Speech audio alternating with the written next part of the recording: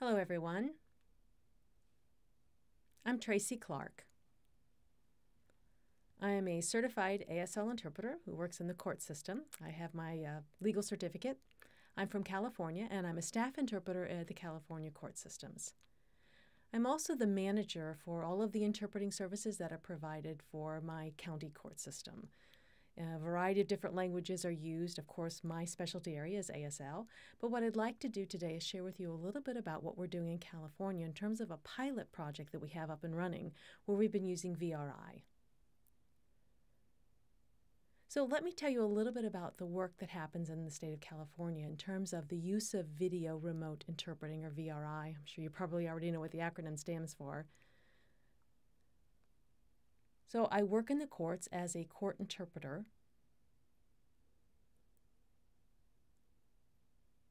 And in the state of California, there is a committee that is formed as part of the Administrative Office of the Courts, otherwise known as AOC. And within the AOC, there is an interpreter advisory group that's been established that incorporates a number of different interpreters who use different languages. Judges, attorneys as well are part of this particular committee. So 4 years ago, I joined the committee. And within that group, there are several different subgroups that are formed. One of those subgroups are the group that I'm a part of, and that's a subgroup that focuses on ASL, looking at deaf people in the court systems, interpreter usage, interpreter qualifications and certifications, and various other needs that are observed within interpreters in the court system. So the AOC has asked our group to come up with a set of guidelines in terms of how VRI services can be used, when they might be used, if they can be used, and other like guidelines. So our group came together, and after a lot of deliberation and brainstorming, we came up with a number of ideas that we have come up with in terms of VRI usage in the court systems. Now, let me clarify here. I am the only ASL interpreter as a part of this subgroup. There are a variety of other language users who are involved, but let me tell you about the makeup of that committee. We have one judge who sits on the committee. We have the court's CEO. There's also a Spanish interpreter and another interpreter who speaks Chinese, both Mandarin and Cantonese. So the person is certified in both of those languages. There's also an attorney who, by the way, is a public defender. And this is a public defender who's in a more senior position, head of the department, in fact. And there's also an SME, subject matter expert.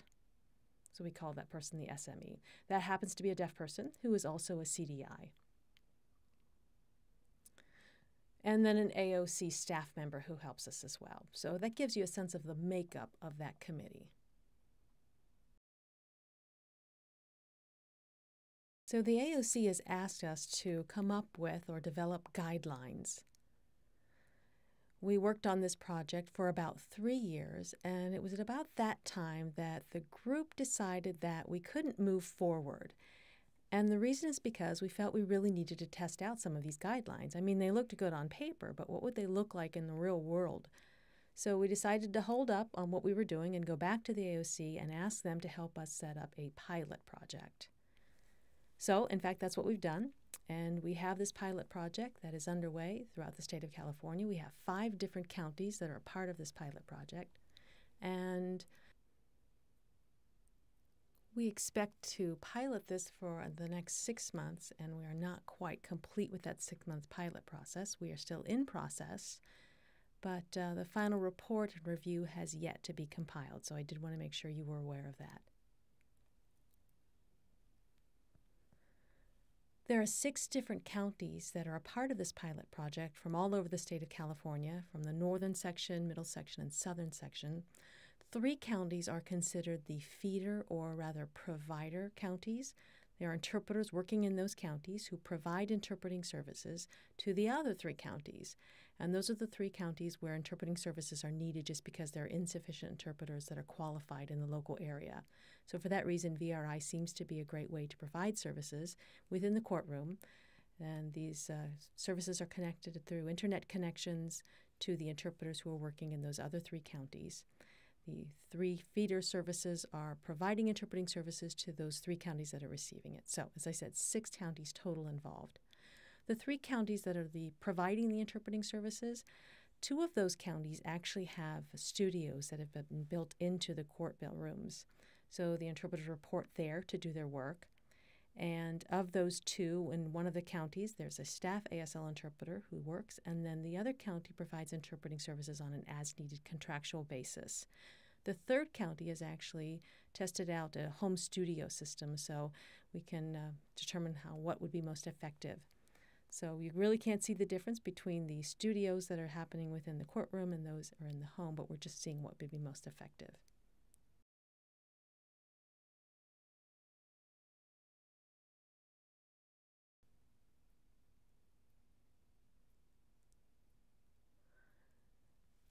I've just realized that one of my slides is missing, so I apologize for that, but let me go ahead and just recap what was on that slide. I had 2 lists on that slide. One list that really talked about the appropriate uses of VRI, and the other was when VRI should not be used. And so if a court system in the county should need an interpreter, we show them the different instances where VRI would be most appropriately used, and then the other instances where VRI is not an option. So there are certain restrictions and limitations. So let me talk about when VRI can be used. First off, if the court proceeding is less than 30 minutes long, we don't want any long trials, anything that lasts all day being done through VRI, so things that are short in nature. And very often that's the case in court situations. I know that people at this conference may not all be court interpreters, but I know for most people, when you think about courtrooms, you think about what you see on television with the jury and the different attorneys deliberating. But really, in real life, oftentimes these interactions are very short. The attorney comes into the courtroom, meets with their client briefly. Maybe they're waiting for a report, and as a result have to request a postponement. They make that request of the judge, maybe for a month's postponement, and then once the judge grants permission for that, it's all said and done. So really, basically, very short interactions. So that's one of the stipulations. It has to be under 30 minutes long. Another one of our guidelines, and this is what we've put in right now, is that there cannot be any testimony being given. And again, we know that testimony can be very complicated in nature, so that's something that we are making sure it's not done through VRI. So no full trials can be accessed through VRI services. In fact, we call these things events as opposed to trials. Events and proceedings are considerations for times when VRI might be used. Another instance is we want to make sure that the deaf person is actually present in the courtroom with their attorney, because very often people who can hear get this notion that VRI is exactly like VTC, video teleconferencing. And so the notion is that you've got someone, maybe, I don't know, in Washington, D.C., and another person in California, and someone else in Phoenix, Arizona, and they're all remotely kind of linking in. But of course, we know that's not what VRI is. We need to have the attorney and the client both present in the courtroom, with the interpreter being the only person who's remotely brought into that setting. And also, we thought it was very important that the deaf person be a user of ASL, using ASLs that's used customarily in the community, that they're not language deficient in any way, that they're not getting kind of any issues with their language, because if so, we'd want a live in-person interpreter brought in. So that was another one of our stipulations. We also did note that sometimes as a result of the ADA, interpreters are brought in for individuals who are observing the courtroom proceeding. So there's no deaf defendant involved, there's no deaf party as a witness in the actual court proceedings, but maybe it's just parents, deaf parents of an adult child, maybe in their 30 years old or older, and they want to just access what's happening with their court proceedings of their child. So in that case, we could use VRI for that. In California court systems, we also have these self-help rooms where attorneys are present to provide free assistance for filling out divorce paperwork or for small claims paperwork. And in many of those self-help instances, we're also testing out the use of VRI as well. So these are the recommendations. And remember, I just want to mention again, we are not complete with this process. We're still in the testing phase.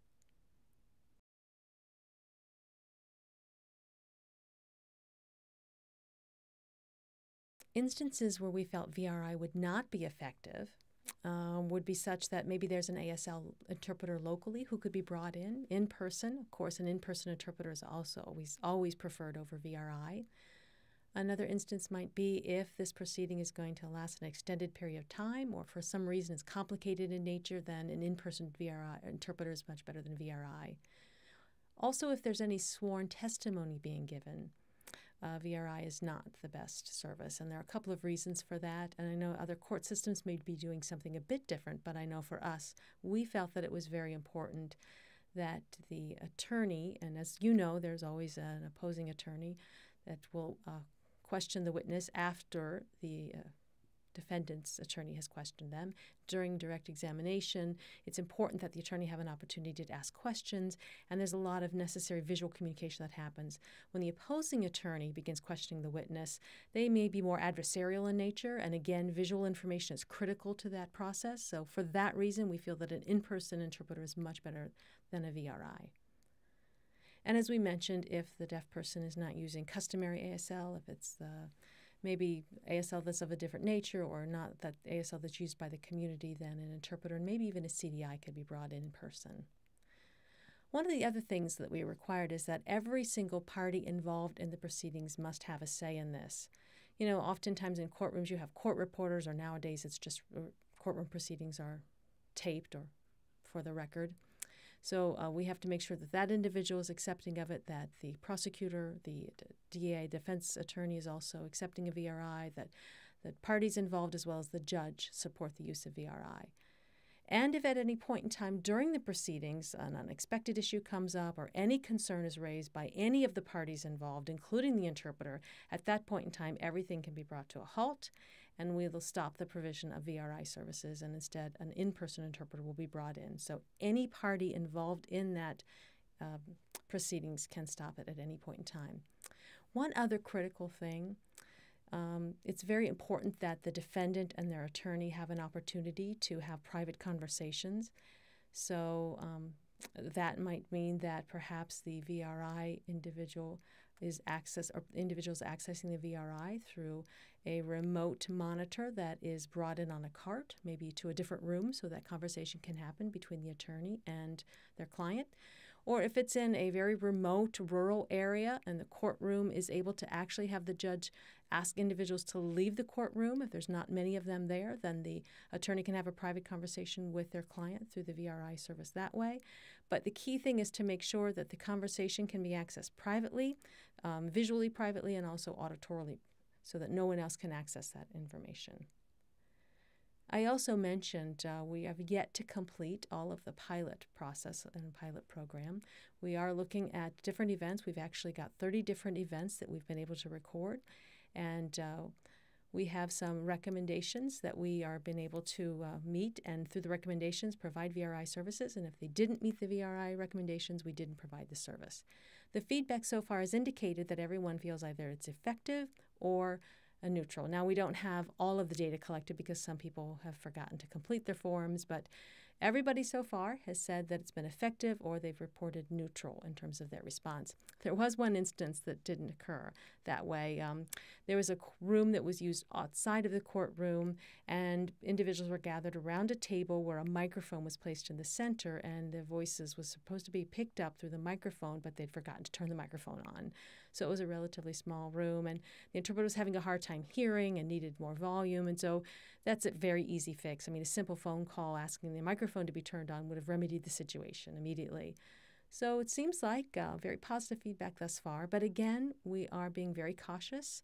We do want to make sure that the limitations that we have put forth are abided by, and because of those limitations, I believe that's why we've seen such a great success. There is one other point I wanted to mention, and that's the importance of technology. You know, I'm not going to go into great detail about what kind of technology is most effective, but I do want to say it's important that you get very good quality equipment. VTC, the video teleconferencing equipment that I mentioned earlier, from my experience, really is not effective. It's insufficient for being able to transmit visual signals through ASL quickly enough. You need to have a system that supports visual communication. The other systems maybe have good audio transmission, but the video transmission is often grainy, or it's impossible to read what you're seeing visually because of the blurriness that's occurring. So it's important to buy technologies that are HD. We use HD, in fact, so that sign language is seen easily, and then also that you have high-speed connections. A number of interpreters have worked in VRS settings, and of course, deaf people have consumers of VRS services, and we all know that, well, interpreters at least know that sometimes it's very hard to understand callers that are coming in through the VRS service just because of the graininess or the just the signal not being as good of quality as it can be, and that can cause issues because of the degraded video transmission. So we have been able to control the technologies on both ends. The interpreter's technology is controlled by us as well as the consumer's technology. So we require that both ends have high-speed internet connection, both ends have HD and other equipment that is of high quality. Because if either one of the ends doesn't work, it's going to cause issues. As we know, through the VRS setting, degraded video can cause a lot of issues. So we always try to do test runs to make sure that the equipment is up and running and very effective before we actually move to the live setting. So I just wanted to mention the most importance of having that good technology. And because of the constraints that we've listed and the high technology, I think that's why we've seen such great success. So that's an update on what we're doing in California. Thank you very much.